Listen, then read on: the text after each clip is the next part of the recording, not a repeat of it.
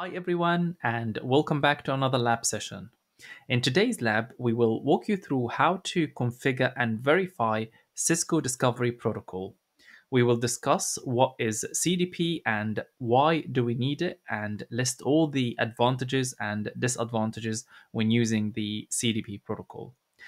So CDP is a network protocol that is developed by Cisco Systems, and it operates at the data link layer, which is layer 2 of the OSI model, and is primarily used in Cisco devices such as routers and switches. So imagine you have a router and a switch in your network and you connect them with a network cable.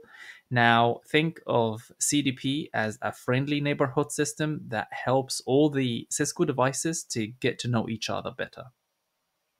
So when you enable CDP on both the router and the switch, it's like turning on a beacon that sends out hello messages every so often. Both the router and the switch start sending out these hello messages. They also listen for hello messages from other devices, and these messages contain important information about each device, like their names, IP addresses, and the ports that they are connected to.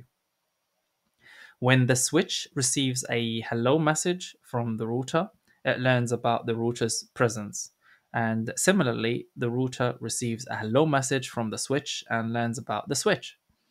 So, using these hello messages, the switch and the router can build a small map of the network. They know which devices are directly connected to them and gather some details about these devices. So some of the key characteristics of CDP is that it is a Cisco proprietary protocol, so you can only find it on Cisco devices. CDP operates at layer 2 as mentioned earlier, which means it doesn't require IP address to function, which allowing it to work in environments where network layer information is not available. And there are periodic advertisements where devices enabled with CDP periodically sends out advertisements to all directly connected devices. These advertisements include information such as device type, IP address, software version, capabilities, as well as hardware platform. So by gathering information from CDP, network engineers, you and I, can map out the network topology. We also can identify device configuration and troubleshoot connectivity issues. So, how does it work in general? So, CDP enabled devices send out advertisements at regular intervals, typically every 60 seconds. In terms of reception, the devices that listens for CDP advertisements from neighboring devices stores the information in a CDP table, which can be queried by the network engineer in order to gain insights into the network layout and device details. Okay, so what are the disadvantages of using CDP? So while CDP offers several advantages for network management and troubleshooting, it also has some disadvantages and you should be aware of them. There is security risk by using CDP as it can potentially expose detailed information about network devices such as IP address, software version, and device capabilities to unauthorized users if the network is compromised. This information could be exploited for targeted attacks. If CDP is enabled on interfaces where it is not needed, such as internet facing interfaces, it can unnecessarily expose network information or network details to external entities. Proper configuration and management are required to avoid such scenarios. Attackers, on the other hand, who gain access to a network segment, can use CDP information to map out the network and identify critical devices, increasing the risk of targeted attacks. You also should know that CDP is a Cisco proprietary protocol, which means is not supported by non-Cisco devices. This obviously can be a limitation in multi-vendor environments. Although CDP packets are relatively small, they are sent periodically on all CDP enabled interfaces in large networks with many devices. This can introduce additional traffic consuming bandwidth and processing resources. So, what can you do to mitigate disadvantages? So, in order for you to mitigate these disadvantages, you will need to disable CDP on interfaces where it is not needed, especially on external or untrusted interfaces. You can also implement network security best practices such as VLAN segmentation and access control lists or ACLs to limit access to CDP information, and regularly monitor and audit the use of CDP in the network to ensure that CDP is configured appropriately and is not exposing sensitive information unnecessarily.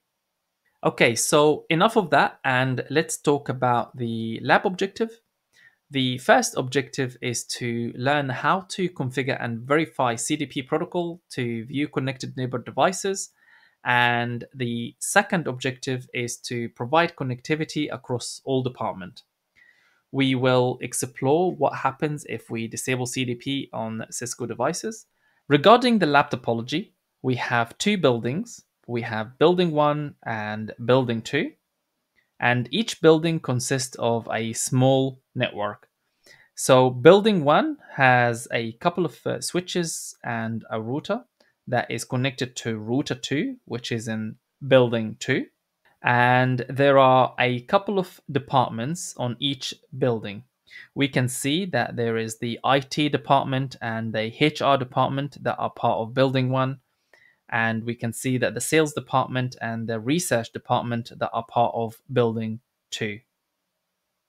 The links that are connected to the end hosts will be configured with the appropriate VLAN and access mode, whereas the link that interconnects the switches will be configured in trunk mode or static trunk mode. And that applies for building 1 and building 2 as well. And each interface from the switches to the routers will be part of a unique network. And the link between router 1 and router 2 will be a point-to-point link, and we are planning to configure a static route to allow traffic from different departments across both buildings.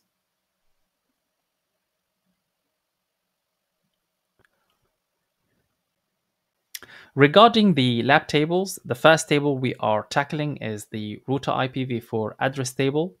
And as you can see on the screen, the table presents details regarding devices, interface configurations, and IPv4 address information. So we can see the device name column, which lists the name of the network device, the interface ID column, which displays the unique identifiers of the interfaces on the respective device. We can see the IP address column that shows what each interface will utilize in terms of IPv4 address. And finally, we can see the subnet mask column, which is the column that dictates how big is the network address.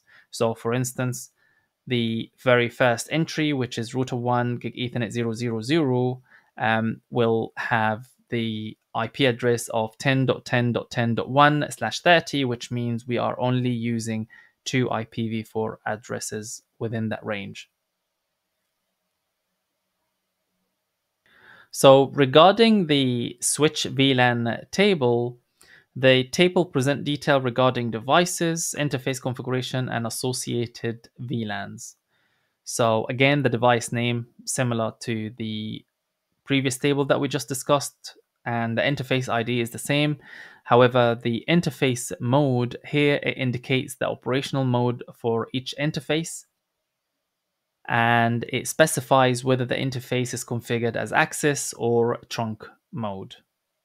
Finally, we can see the VLANs column, which will dictate what is the VLAN ID that will be associated to a particular interface if it's in access mode. However, if it's in trunk mode, it will tell you the allowed VLANs for the interface in question. For example, gig Ethernet 1/1/3, we know that is going to operate in trunk mode, and therefore is going to allow VLAN 10 and 20. whereas the gig Ethernet 1/1/1 that is going to operate in access mode and is going to only be part of VLAN 10. And that applies on the rest of the table.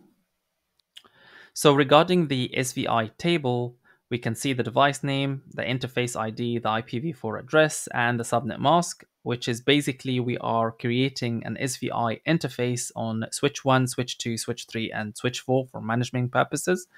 And each interface or each SVI interface will have the associated IPv4 address.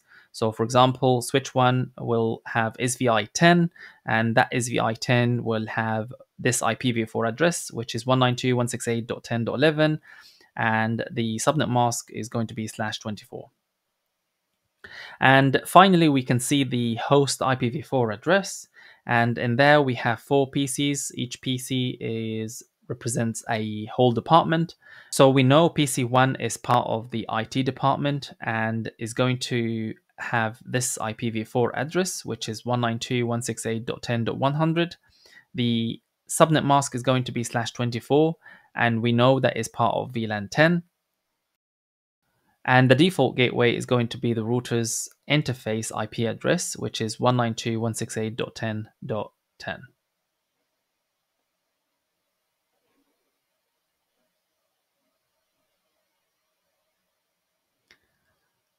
Okay, so the first task that we are going to tackle is the VLAN and SVI configuration.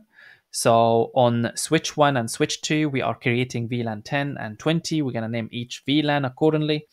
On switch 3 and 4, we're going to do the same thing, but we are creating VLAN 30 and 40, and we are creating the name for each VLAN. We are also going to create the SVI as per the SVI table mentioned above, and that is going to be applied across all switches. If we then move to the second task, where we are going to do some trunk configuration, and we are using the static method between the interconnected switches, so switch 1 and switch 2.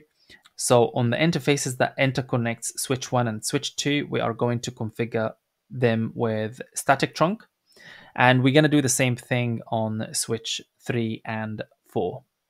We then gonna move to step number 3, where we will do some access port configuration. So across all switches, we will configure gig Ethernet 1/0/1 with the appropriate VLAN access, and we are going to include a description as well, and we are going to force the mode to access mode.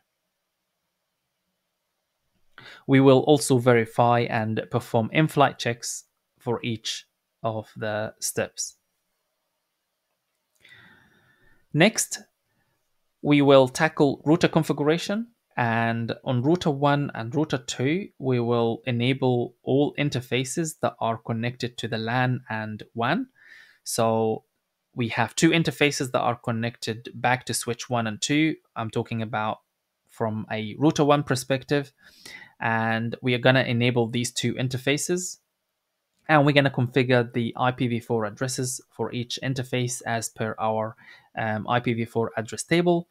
And we are going to do the same thing for the gig Ethernet 0/0/0, which is connected back to router 2.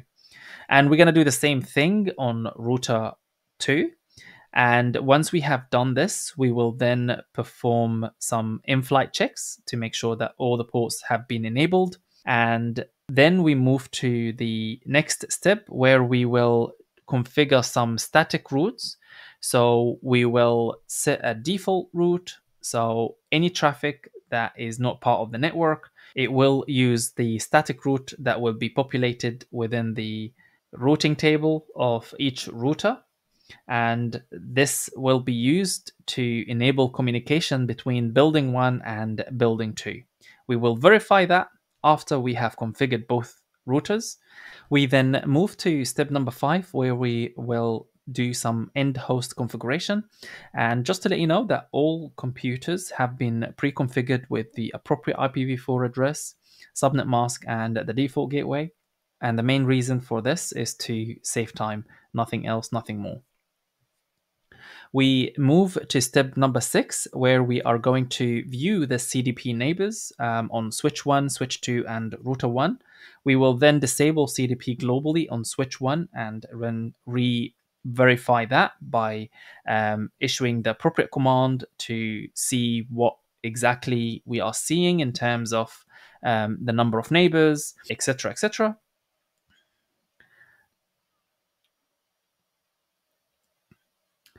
And then we are going to initiate a ping from router 1 to switch 1 SVI interface, and we will check if the ping is successful despite the fact that we have disabled CDP. And we will explain and discuss this further. And also we will tackle switch 1. We will enable CDP globally once more. And then we move to step 11, where we disable CDP on each interface that is connected to an end host or it's down. And then we move to step 12, where we are going to disable CDP on interface gig Ethernet 0/0/0 on router 1 and router 2. We will then go back to switch 1 and switch 2 to view the CDP neighbor details and observe the output. We will do that on switch 1 and switch 2, as well as router 1 and router 2. And then next, we will move to step number 15, where we are going to perform some connectivity tests. We will perform some pings from PC1 to PC2, PC1 to PC3, PC1 to PC4, and finally PC3 to PC2. And if the ping is successful, we can go ahead and save the configuration. Otherwise, we will need to perform some troubleshooting, and you can see that the troubleshooting steps have been highlighted here. So for instance, what we will need to do is we might need to check the VLAN configuration on each switch. We might need to verify that each port assignment is in the right VLAN, and we need to ensure that the trunks are operating as expected, and verify IPv4 address across the network, so on and so forth.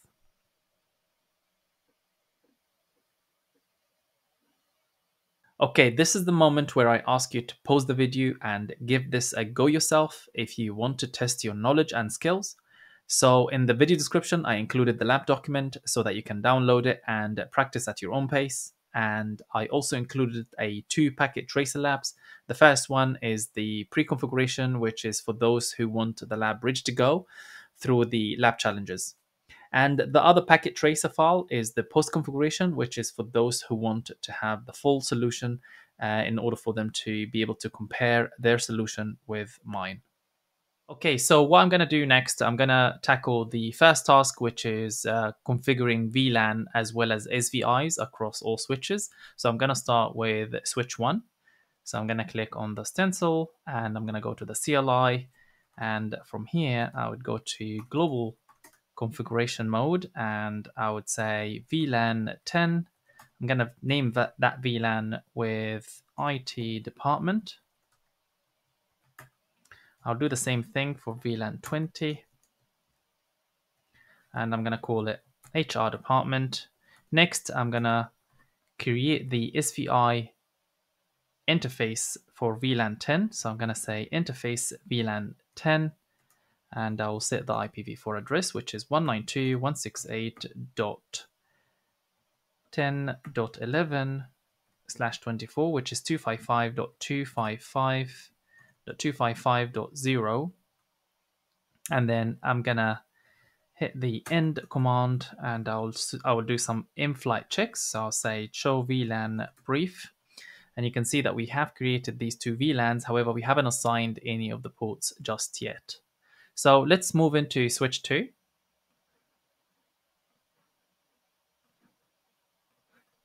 And do the same thing. I'm going to start with VLAN 10. I'm going to name it with the IT department. Then I'll do the same thing for VLAN 20.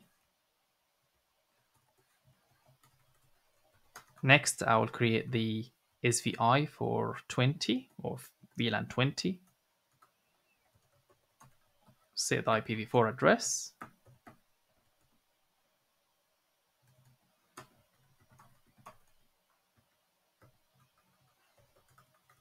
And then I'll do some in-flight checks, VLAN brief, and then you can see that I've created these two VLANs.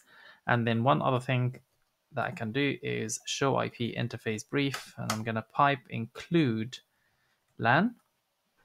And you can see that the SVI have been created successfully. However, the current state is in the up-down state, and the reason why is up-down is because we haven't assigned a VLAN to any of the interfaces yet. Let's just do the same thing on switch 1 because I don't think I have done that. So let me just do that quickly. So show IP interface brief, pipe include LAN. And you can see this is the SVI interface that we've created. Next, I'm going to move into switch 3.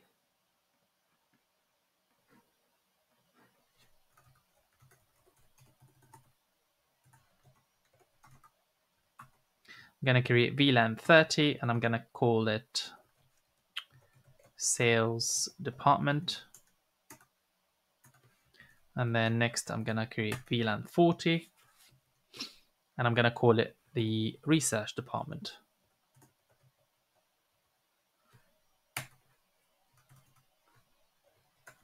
Next I'm going to create the VLAN 30 or SVI 30 with this IP address 192.168.30.11/24, which is 255.255.255.0. We'll hit exit and then end. I'll just do in-flight checks.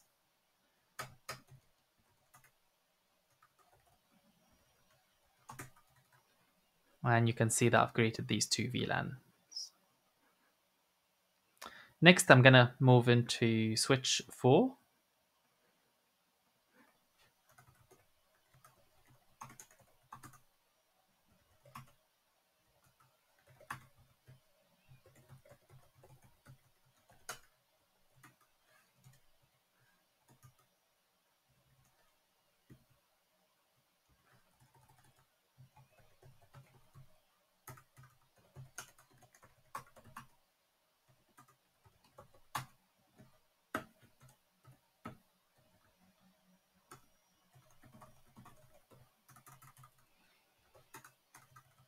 And then I'll perform in-flight checks. So I'm going to say show IP interface brief. You can see the interface I've created there. Next, I'll say show VLAN brief. And we have created these two VLANs. So the first task has been completed successfully. And then I'm going to move to the next task, which is creating and configuring the trunk between switch 2 and switch 1, as well as switch 4 and switch 3. So I'm going to start with switch 1 actually. So I'm going to go back to global config, and from here I would say interface gig ethernet 1/1/3. I'm going to set the description, link to switch 2, switch port mode trunk. I'm going to do the same thing on switch 2.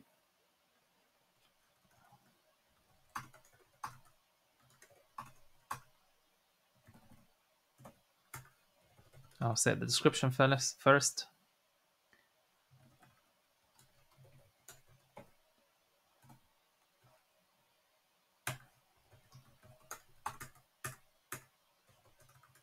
And then what I'm going to do next, I'm going to do some in-flight checks. So I'm going to say show interface trunk.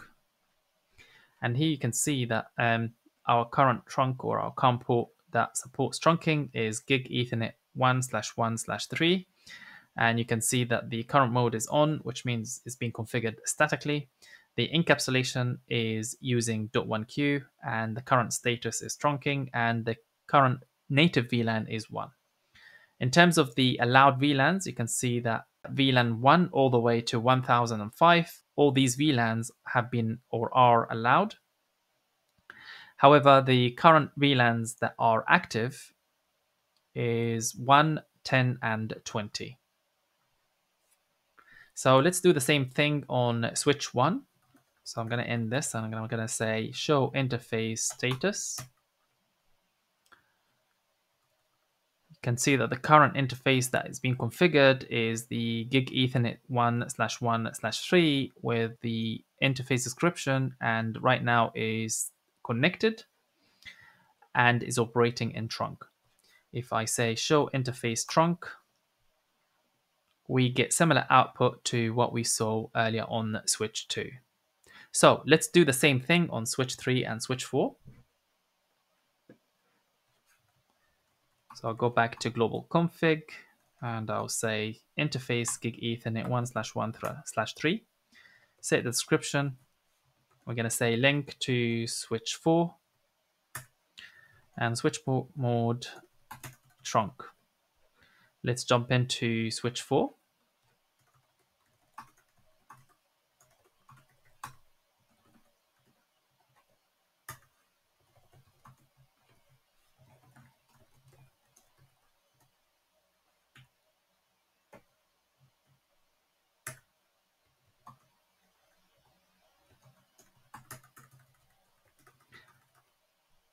And then I'm going to go back to switch 3 and do some in-flight checks.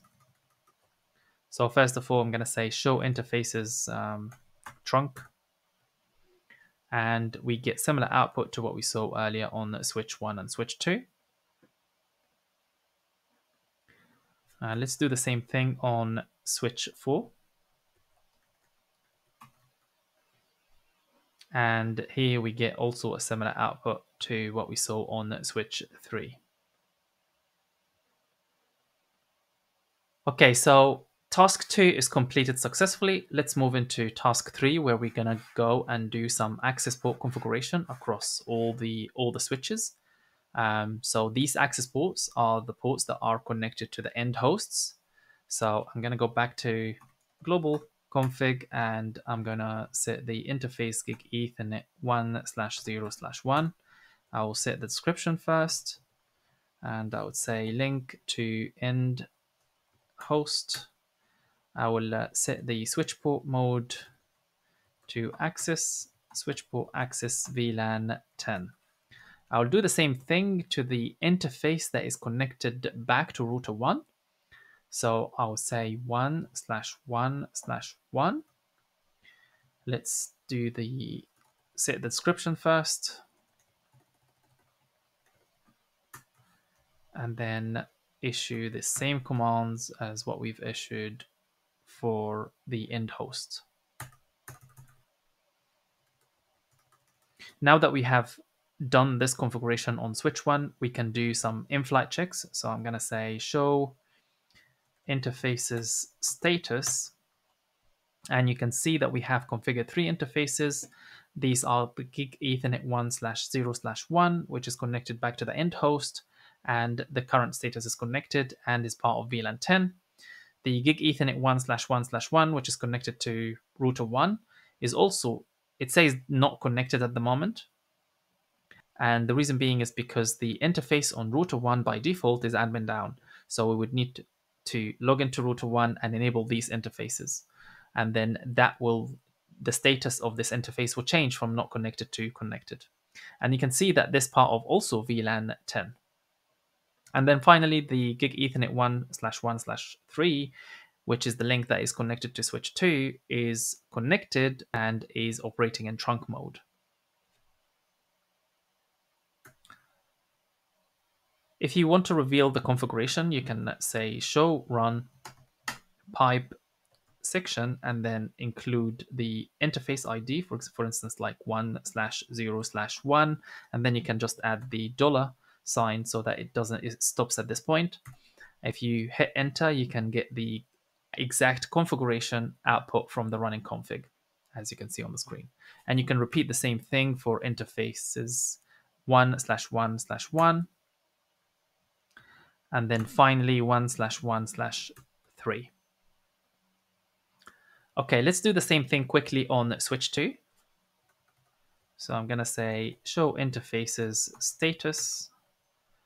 And here we haven't configured any of that. So I'm actually going to tackle switch 2.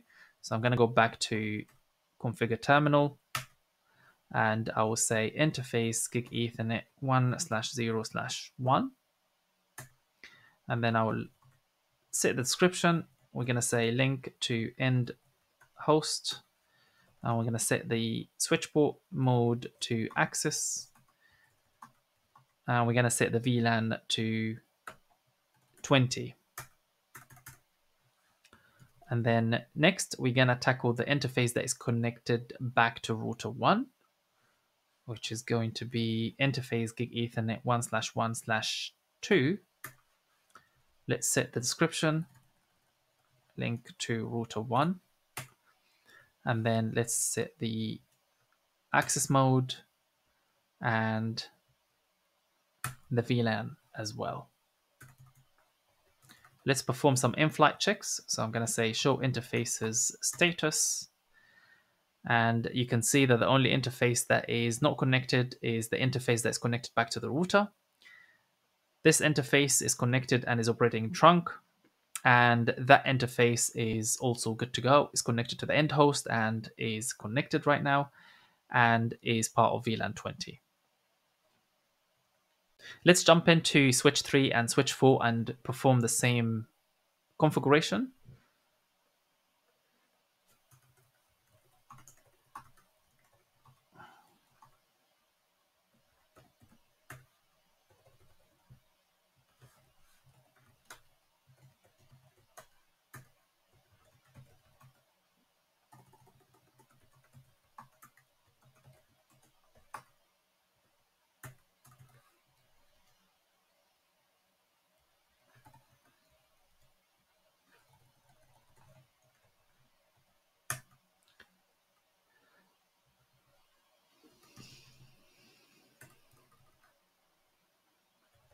Let's perform some in-flight checks. So show IP interface brief.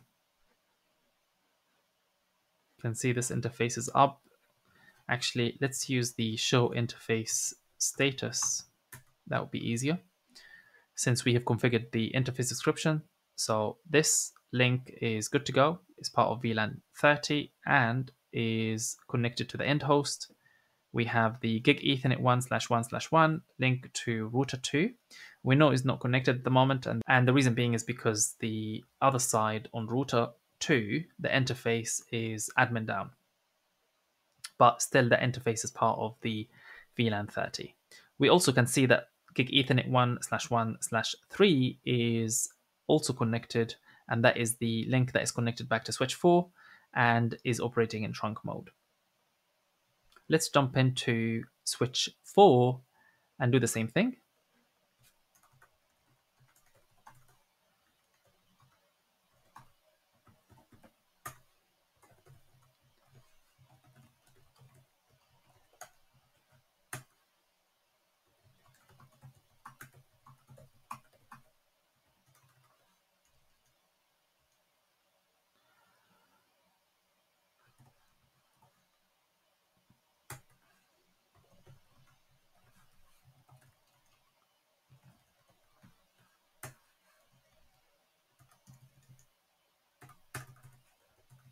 Now that we have configured both interfaces on switch 4, let's do some in-flight checks. So I'm going to say show interfaces status. And again, we get similar output to what we saw earlier with regards to switch 3. And let's add one more command, which is the show VLAN brief. And you can see that these two interfaces are part of the research department. That interface is connected back to the end host, and that interface is connected back to the router. And both interfaces are part of the VLAN 40, as you can see on the screen.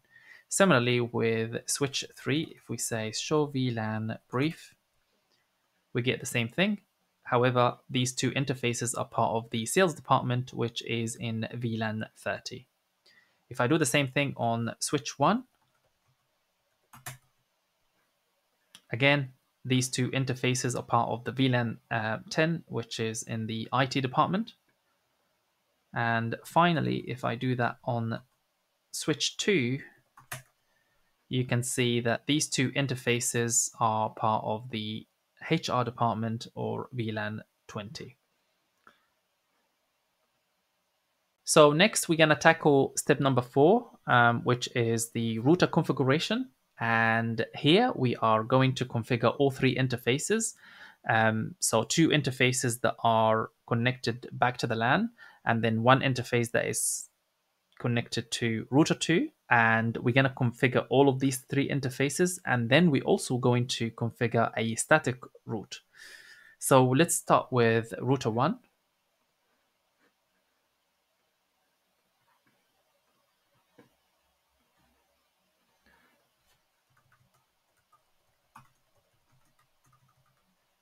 So I'm going to tackle the interface gig Ethernet 000, which is connected back to router 2. So I would say interface gig Ethernet 0/0/0. I'm going to set the description first. I'm going to say link to router 2. I will set the IPv4 address, which is going to be 10.10.10.1/30, which is 255.255.255.252. And I will enable the interface. So I'm going to say no shot. Let's do the same thing for interface 0/0/1, which is connected back to switch 1. So I'm going to set the description, and I would say link to switch 1. And let's just configure the IPv4 address, which is 192.168.10.10/24. And let's enable the interface. Next, let's do the second interface, which is connected back to switch 2. And that interface ID is gig Ethernet 0/0/2. Let's set the description first. I'm going to say link to switch 2. And then we're going to set the IPv4 address, which is 192.168.20.10. And the subnet mask is /24, which is 255.255.255.0. Let's enable the interface. And now let's just perform some in-flight checks. You can see that we have three interfaces that have been configured with the appropriate IPv4 address. However, you can see that gig Ethernet 000 is in the up-down state, and the reason being is because the other side hasn't been enabled yet. So before we jump into router 2, let's configure the static route as per requirements. So I'm going to go back to the global config, and from here I'm going to say IP route, and I'm going to hit the question mark to reveal the content sensitive help. And here we can say that the destination prefix is going to be 0.0.0.0, which means any destination. If the router 1 is not aware of the network address, then I need you to take this traffic and forward it to the next hop. And then if we also issue the question mark after this, we will get the prefix mask, and the prefix mask also is going to be anything. So I'm going to set it to all zeros. And then next, if I hit the question mark again, you can see the content sensitive help there. And I'm going to actually set the forwarding router's address, which is going to be 10.10.10.2, which is the IPv4 address on routers 2 gig Ethernet 000. I will hit enter, and then I will hit end. And then at this point, let's log into router 2 and try to do the configuration on the other side as well. So let's do that. Go back to router 2, go to the CLI, and from there, let's do the configuration. So I'm going to start with 0/0/0. I'm going to set the description first.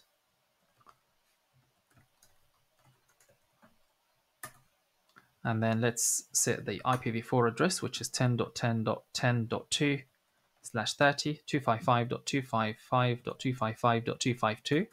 And let's enable the interface as well. Next, let's do the same thing for gig Ethernet 001, which is connected back to switch 3. Let's set the description.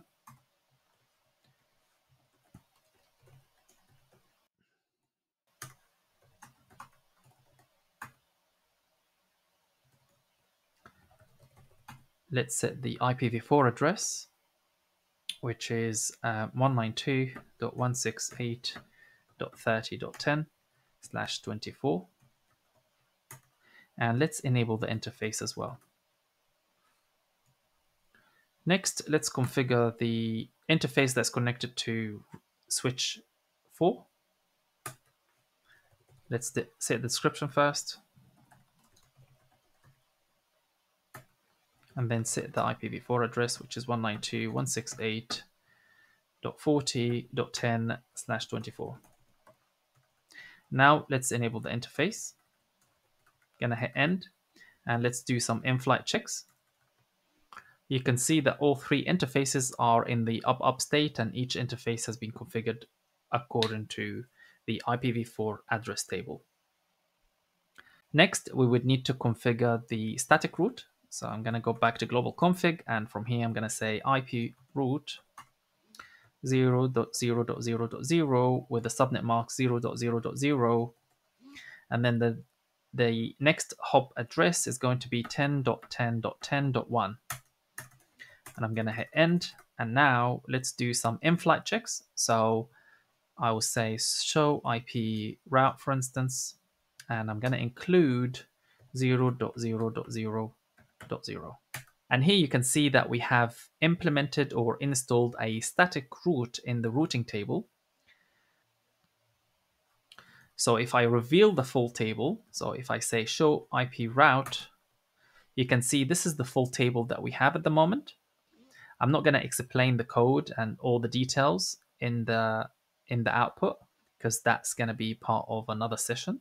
But right now, what I want to draw your attention to is this statement over there, or this entry. You can see that the static route has been implemented in this routing table, and which means if there is any traffic or if I'm trying to reach a network that is not being installed in the routing table, then I'm going to use this static route, which is the default gateway. With that being said, let's check the routing table on router 1. So I'm going to go back to router 1. And here, I will check the interface status first. You can see previously it was in the up-down state, and now is in the up-up state, which is good. Now let's issue the show IP route. And you can see we have also installed a static route in the routing table. So the next step is to configure the end host. Just to let you know that this step has already been done, so I don't need to do it, but I will just walk you through a couple of PCs where you can see that the current config or the current IPv4 address information has already been set up. So you can see this is PC1 with this IPv4 address, this subnet mask, and this is the default gateway. If I do the same thing on PC4, go to desktop and then ipconfig, you can see this is the IPv4 address, the subnet mask, and the default gateway. So next, let's move into step number 6, where we are going to reveal the CDP information across switch 1, switch 2, and router 1. So let's start with switch 1.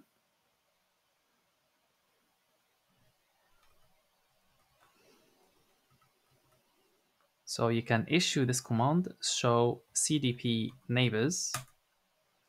And here, based on the output, what you see on the screen is we can see a section called the capability codes.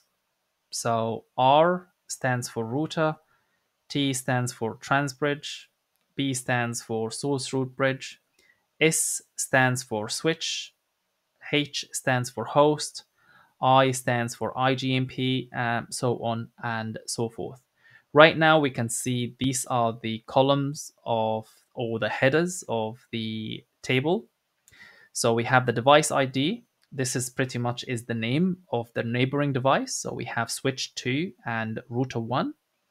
We can see the local interface, which is the local interface from switch 1's perspective.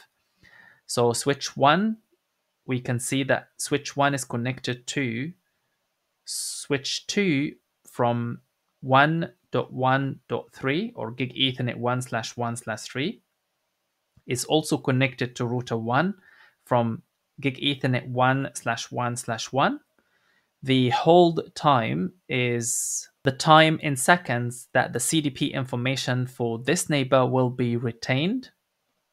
We can see the capability, and the capability is the field that shows the capabilities of the neighboring device using the codes listed above. So it does say here R, which means is a router. And for some reason, packettracer is not defining or is not being able to find the capabilities of switch 2. I assume this is a bug, but it should either show you it's a switch, with this, which means it's an S, or it's an R because it's a switch that is operating a layer 3. But for some reason, is not showing you here what is the capability for switch 2. You can see on the platform is giving you the model of the hardware. So switch 2 is 3650, whereas router 1 is using ISR 4300. Then we can find the port ID. And under the port ID, it means that this is the ID that our neighboring device is connected to us from this interface. So this is the interface from switch 2 perspective that is connected to switch 1. Similarly with router 1, so router 1 interface is gig Ethernet 001.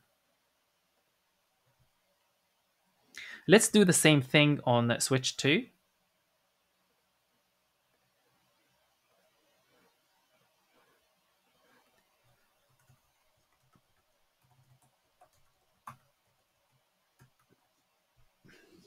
We get similar output. You can see that we are neighboring with switch 1 as well as router 1.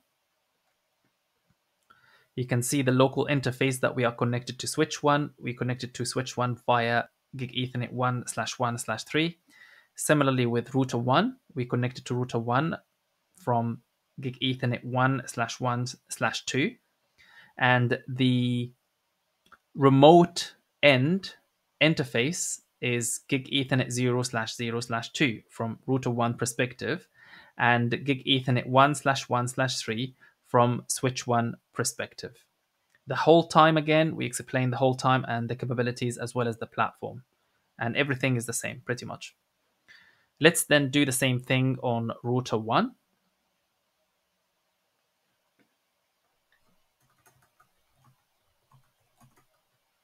And router 1, we can see that we have actually 3 devices.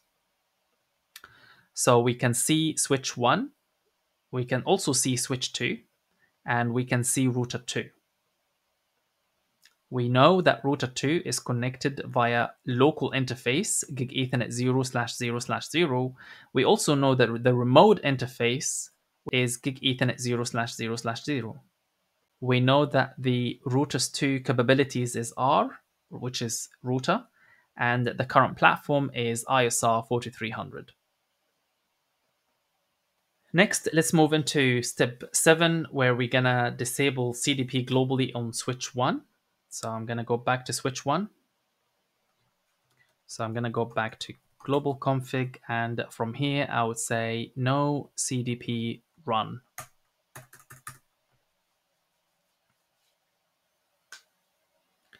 And now let's verify that this actually has been taken effect. So I'm gonna say show CDP neighbor, and you can see that CDP is not enabled.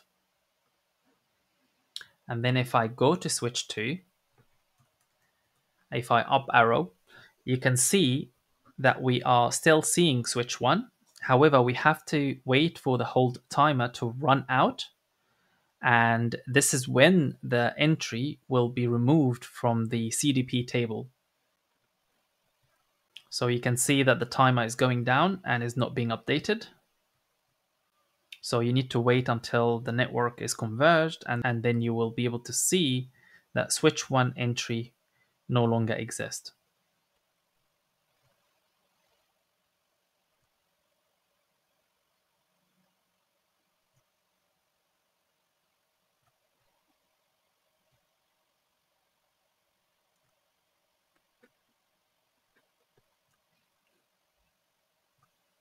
Okay, so as you can see, the entry for switch 1 has been removed, and you can see that we've got only one neighboring device, which is the router 1 device.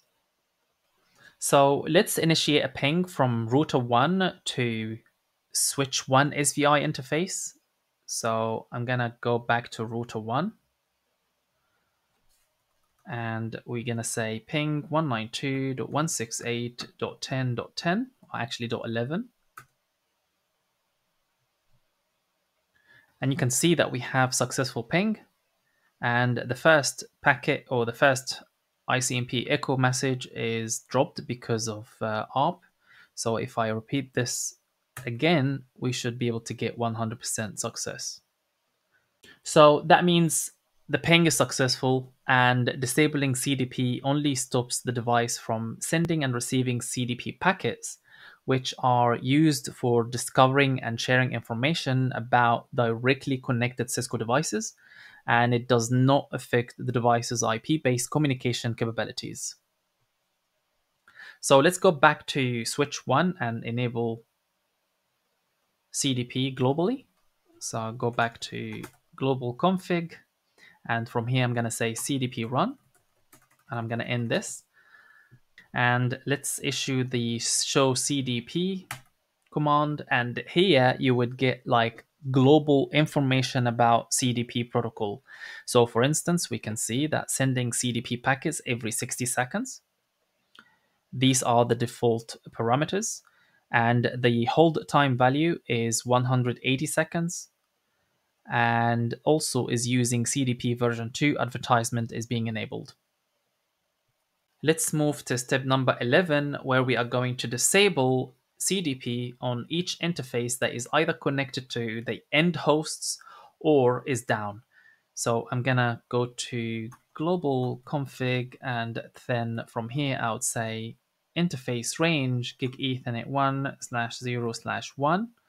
I'm gonna include the dash, which means or implies I wanna.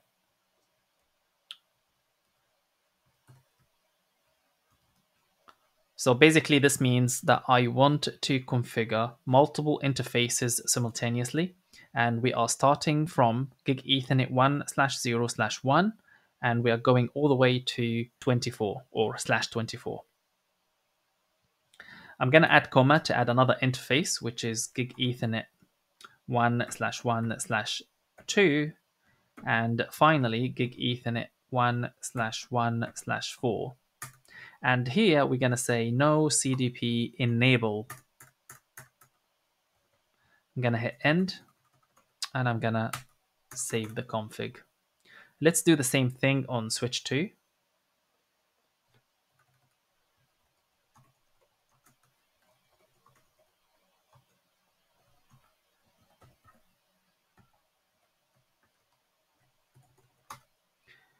And then I'm going to include 1/1/2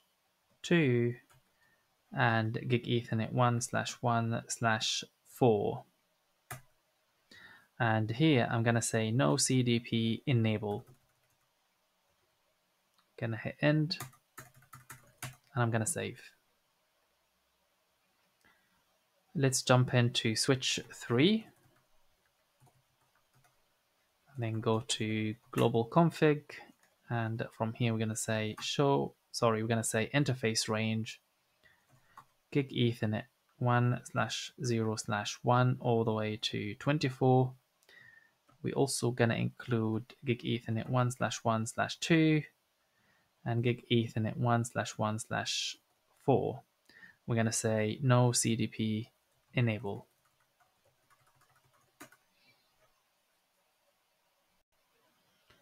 Let's jump into switch 4.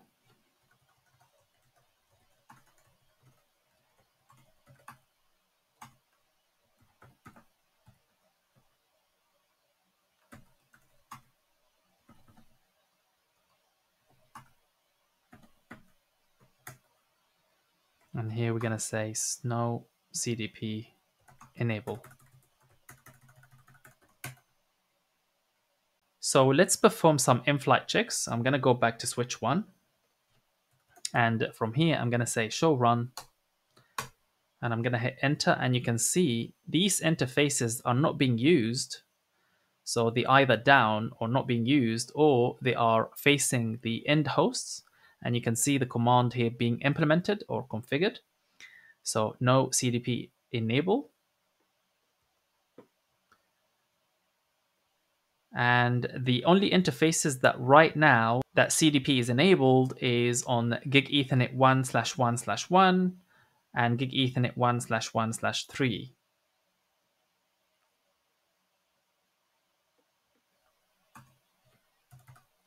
So next, let's move into step 12, where we're gonna disable the CDP protocol on interface gig Ethernet 000 on both routers, router 1 and router 2.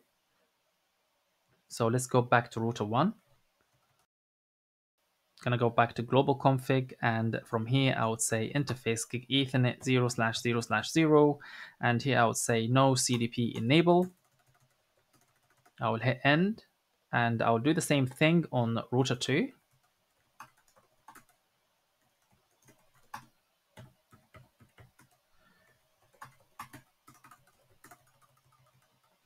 Okay, so at this point, let's go to step 13, where we're gonna reveal the CDP neighbor on switch 1 and switch 2.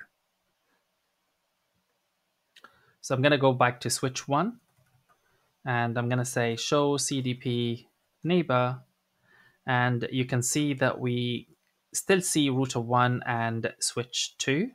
Next, let's move into step 14, where we're gonna reveal the CDP information on router 1.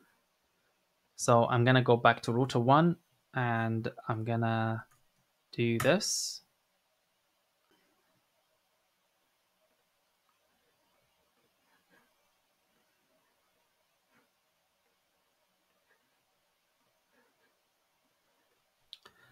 So on switch 2, we have noticed that we have configured the wrong interface with regards to disabling CDP.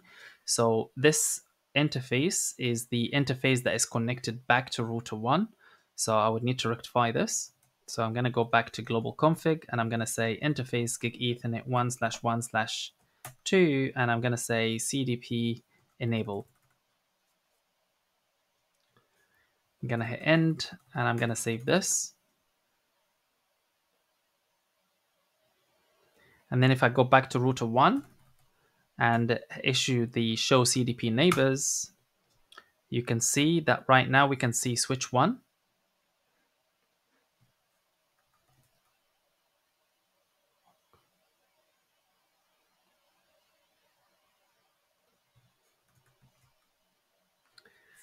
You can see right now that we have switch 1 and switch 2, and router 2 is no longer exist. So router 2 has been removed from the CDP table. So if I go to router 2 and do the same thing, so if I say show CDP neighbor, you can see that I can only see switch 3 and switch 4. And that covers step number 14.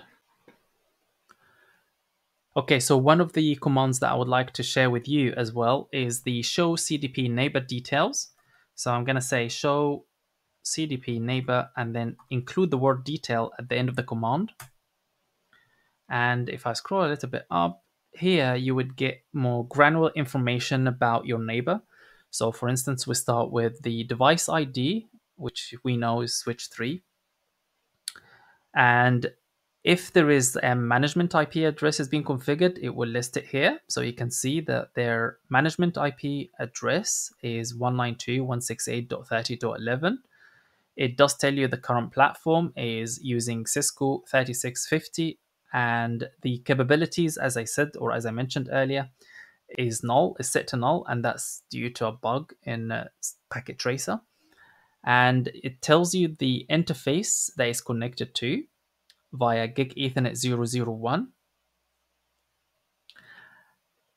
And the outgoing port from the switch 3 perspective is gig Ethernet 1/1/1. It also gives you information about the software version. So it tells you that this is Catalyst Layer 3 switch with the current software version 16.3.2. And also it tells you the iOS type, which is iOS XE software. And in some instances, you will be able to read the current iOS image as well.